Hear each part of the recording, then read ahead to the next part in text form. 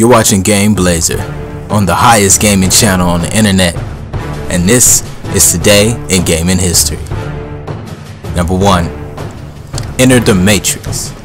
Developed by Shiny Entertainment and designed by David Perry. This game won the VGX award for Best Video Game based on the TV show or movie in 2001. And the storyline is based around the Matrix Reloaded film, with over an hour of original footage, directed by Lily and Lana Wachowski. And from my own personal experience, I can tell you, that is over an hour, and that's a juicy one. I'm a diehard Matrix fan, so to me, it was epic, you feel me? So, since then, 1.2 million copies have been distributed worldwide. 58 million has been grossed domestically. Domestically is in America, for those who didn't pay attention to social studies. You dig? I got you, just stay with me. Across the internet, average rating is about 7 out of 10. I personally think it's the she's Neezies. And it came out today, so happy birthday to Enter the Matrix. Skidoosh.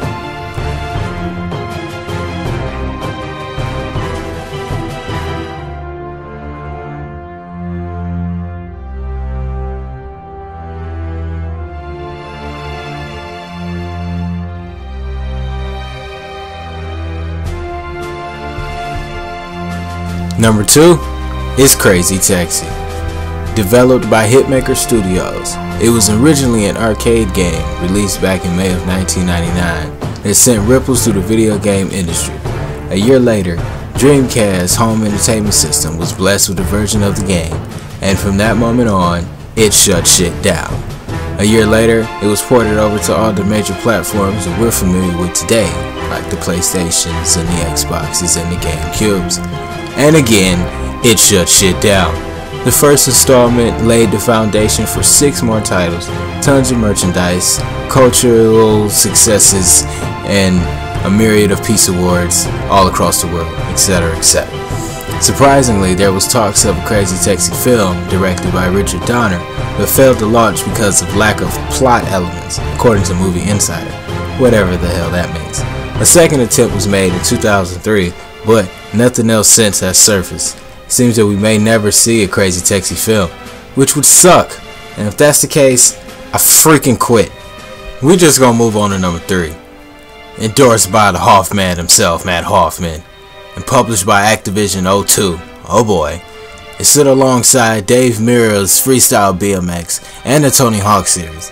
That is until Tony Hawk started dropping titles like a pro wrestling promoter, like, woo, drip on a bitch. Anyway, the action sports game was well liked by all, scoring an average 8 out of 10 on most web forums. And, you know, I was an action sports kid, so I liked it a lot. I'd play it all the time. Not nearly as much as Tony Hawk, but sometimes I like to kickflip on a bike instead of a skateboard, or I like to do it on rollerblades. PlayStation had any options for your fancy. That's what I loved about PlayStation. Graphics were just terrible. Anyway, despite being totally kick-flipped out of existence by the Pro Skater series, amongst all of Activision 02's releases, only Matt Hoffman's Bmx spawned a sequel. So I guess that's good for something, right? Let's move on to number 4. Dragon Ball Z Legacy of Goku for the Game Boy Advance headass. Developed by Webfoot Technologies, Dragon Ball Z Legacy of Goku is the first in a trilogy of games based on the world-famous anime.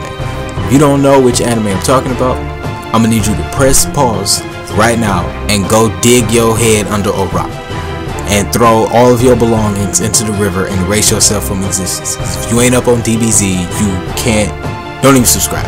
Anyway, online, this game received mixed reviews, but within 2 years, the game sold 630,000 copies and a whopping 16 million in the United States. That's domestically, for those who didn't pay attention in social studies. Currently sits 42 on the list of highest selling Game Boy Advance games, and going all the way back to the first Saiyan saga, you know, and then carrying through all of DBZ series. I think this is one of the most detailed games based on something from TV we've seen in a while, and for that I thank you. Number 5. Lastly, we have The Killing Floor. Developer Tripwire Interactive. Now originally was only intended to be a mod for a level on Unreal Tournament 04 back in 05, but by popular demand, Tripwire decided to create a standalone title for the PC, powered by the Unreal Engine, and knowing that makes me want to go hunt down the PC, put them together in one room, and isolate myself from society for a little bit. This survival horror game was later launched on Steam in 2012, and since then has been one of the top selling games on Steam, selling 3 million copies as of 2004. This game also won a couple different awards for Best Overall PC Game and Best Expansion or Downloadable Content Game from Voodoo Extreme Reader's Choice. So yeah, Killing Floor is killing the game.